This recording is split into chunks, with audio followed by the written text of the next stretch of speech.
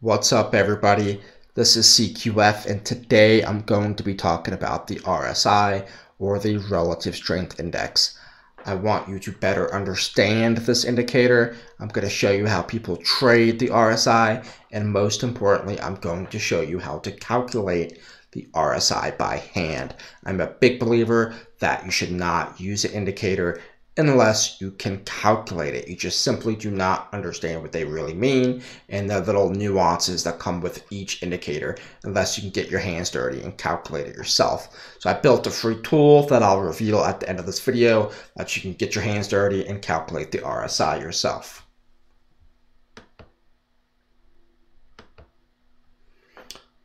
So what is the RSI? It's the Relative Strength Index. It's an oscillator, so it's best used in ranging markets. It was developed in 1978.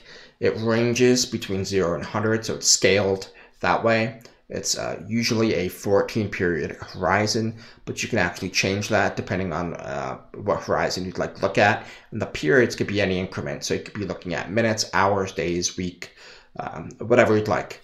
And the graphic on the right, I think, summarizes it very well. The RSI, when you see it on the chart, it probably seems kind of complex, but at the end of the day, it just represents the size of recent gains versus the size of recent losses. So how to calculate RSI. So here, I'm just going to give you a basic formula overview for your own records. Skip over this if you don't care about here and you just want to get to the free tool. But I think it's good to understand from a theoretical standpoint what's going on. So first, you need to calculate the daily gain or loss. If the day was a gain, then simply use a 0 as a value for the loss. Then you want to calculate the average gain or loss over the 14 periods, or whatever number of periods you decide. Then you simply need to divide the average gain by the average loss. This is considered the RS. And then point 4, you scale the RS to put it between 0 and 100. Now this is just a basic example of the unsmooth RSI. In the tool, I'll be showing that what they call the smooth RSI, which I believe is what is in TradingView. So one way people utilize RSI in terms of trading is the overbought and oversold theory. So like I told you, RSI ranges between 0 and 100. If there's a value over 70, this generally means it's thought to be overbought, which is a sell signal. If it's under 30, it's oversold or a buy signal. Now, everybody has little nuances. Some people might have a criteria it's a bit more stringent, maybe 20 versus 80, whatever it is. But the point is, on the extremes, it's considered overbought and oversold.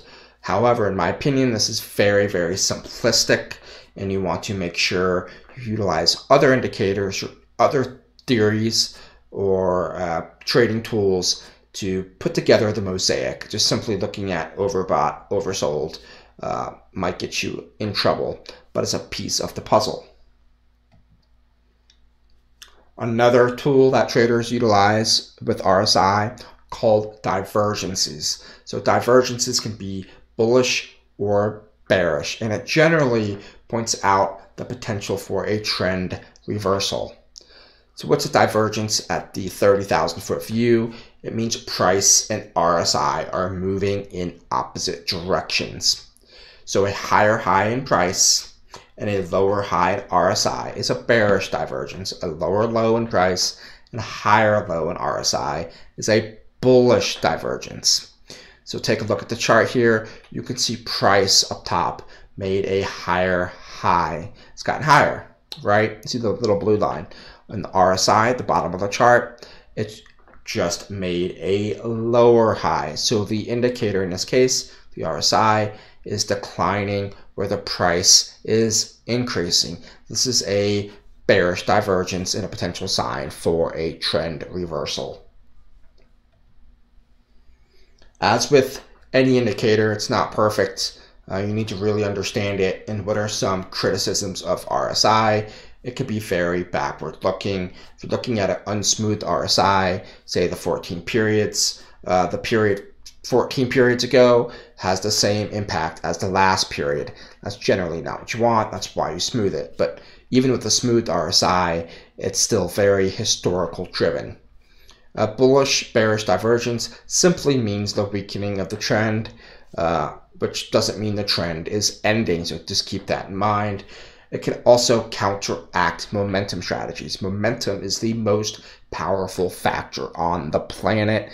So if you're selling something because it's overbought or buying something because it's oversold, you're going against momentum.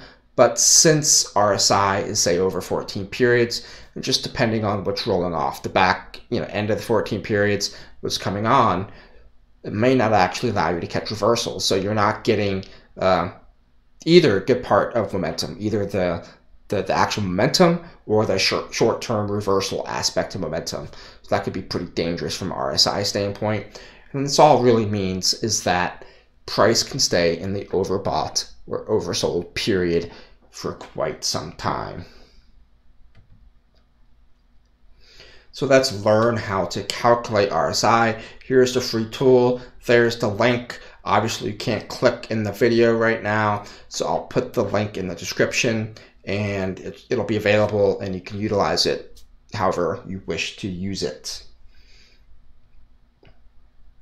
Before we get to the free tool, definitely subscribe to the YouTube channel if you like this video. If you like the tool, comment. I'd really appreciate it. And then also follow me on Twitter. So let's jump right into the tool. So here it's a Google Doc. It's called Calculating RSI. Pretty simple. I already filled it out. I'll delete everything and we can kind of go piece by piece to show you how it's done. I have comments in here so you can actually see the formulas too. And we'll just go from there. All right, so let's get rid of all this here. And I just put fake price in here. You can see here column B is just random stock here, starting out at about 18 bucks and generally declines. So what we need to do is calculate the up price change and the down price change. So here you can see the formula I have right here. So I'll just copy this and I'll walk you through what it means.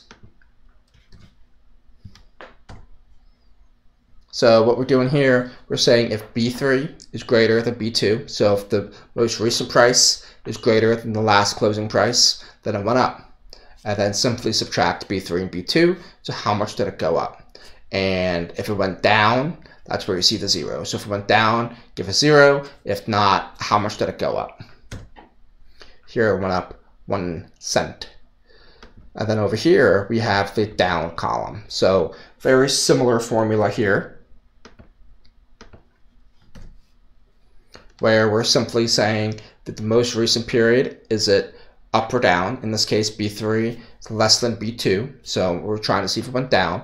And if it did, subtract out B2 and B3. We want all the numbers to be positive. That's why B2 and B3 are flipped here. And then if the price actually went up, give a 0. So you can see in this case, the price went up, so we have a 0 there. We'll just drag these guys down. All my comments keep getting in the way. So we'll drag these guys down. I really don't like Google Docs, but it's good to share. All right, so the average gain. So here we're using the 14 periods, which you can see in K2. You can have as many as you want, 21, 28, doesn't really matter. That's up to you, but the standard is 14. So the average gain, the first part, now I'm going to show you the smooth RSI, but the beginning is the same process as the unsmooth RSI. So this is just a simple average formula. You can see C3 to C16. I'll actually just type it in and do it myself. And that's 17. And all these comments make it hard. Sorry about that. And I will do the same thing here. Now, what's important here is, remember, the up, we actually don't get a figure, or the down until the second period. That is why we're only calculating 14 periods, but it's starting in the 15th period, because the first period was basically no data. And that's great. So far, so good. Now let's calculate the RS, the relative strength. It's the average gain divided by the average loss. Again, very simple.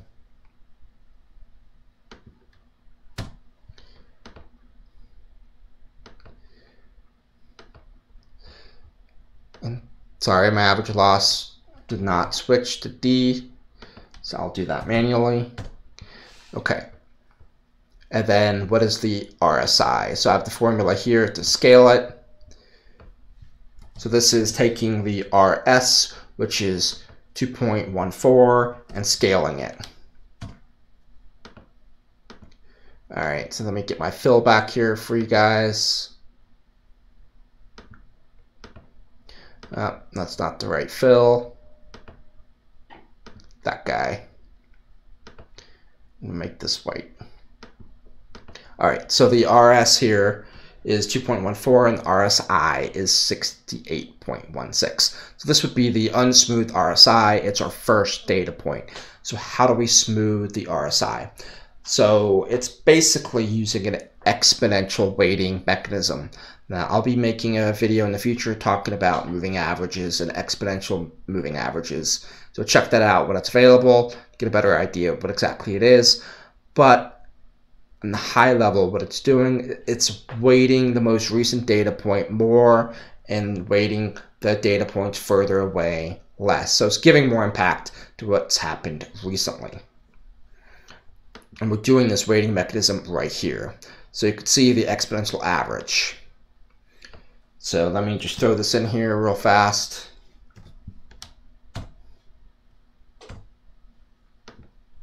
So what is it? So let's take a look.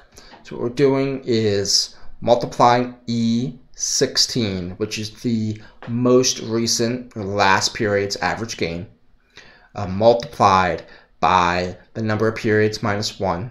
So since it's exponential, and the way this is moving to the moving average here is it has to subtract out 1. So it's 13 periods.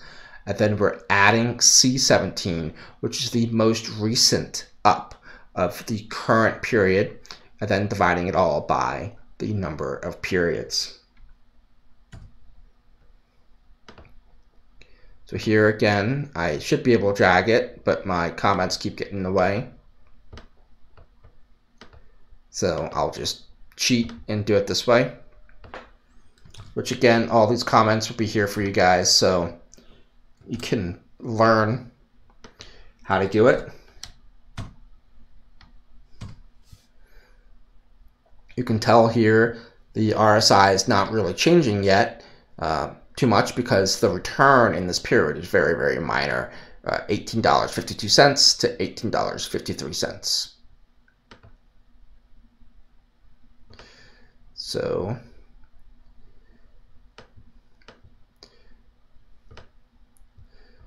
all right. So the RSI moved up ever so slightly. It's been a positive return to 68.54. So let me drag this all the way down for you. It's a 14 period RSI, but we're going to go all the way to 100 here. Now I just labeled the periods just 1 through 100. The reality, these could be hours, these could be days, these could be 5-minute periods. It doesn't necessarily matter. So the periods could be whatever you'd like it to be, but generally RSI is calculated with 14 of them at a time. So here we have the RSI. Maybe I'll plot this another time. That's not too important. You can actually see the RSI right here. So it's 68. It drops down pretty quick as the price declines. Here you can see the price going to 15 bucks, 14 bucks, 12.5, so on and so forth. you can see the RSI dips below 30 and you're in the oversold category. It stays there for a while. Then eventually pops back up right here, decent return, and the RSI kind of settles in the middle. So that is actually how you calculate RSI. Now, when I mentioned certain things like where things roll off versus come on, the most recent period, what that means is, say, a divergence. If you're just using an unsmoothed RSI, something where 14 periods ago you had a large down day, and then the most recent period, the period coming up, you have a medium down day or a smaller down day. What that generally means, the RSI is going to be going up because you're rolling off a really bad day and replacing it with a not so bad day. So the average loss isn't as bad. However, price will actually still decline because the most recent day was an average down day. So that's where you need to really dive under the hood to really understand what's going on, not just take things face value. Just because you don't want to be buying something or selling something because of what happened, say 14 days ago or 28 days ago, and it's impacting RSI in a very specific way. So you just have to be pretty cautious and really understand the price history. But either way, now you guys understand what RSI is. It is a battle between the average gain and the average loss, and it's simply scaled between 0 and 100. If you guys like this video,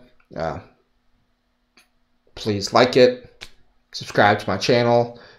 The link to this little free tool will be in the description. Have at it. Build your own RSI for whatever strategy you're trying to do. Gives you the formula so you can code it whatever you like. It is all up to you. Good luck trading out there. Take care.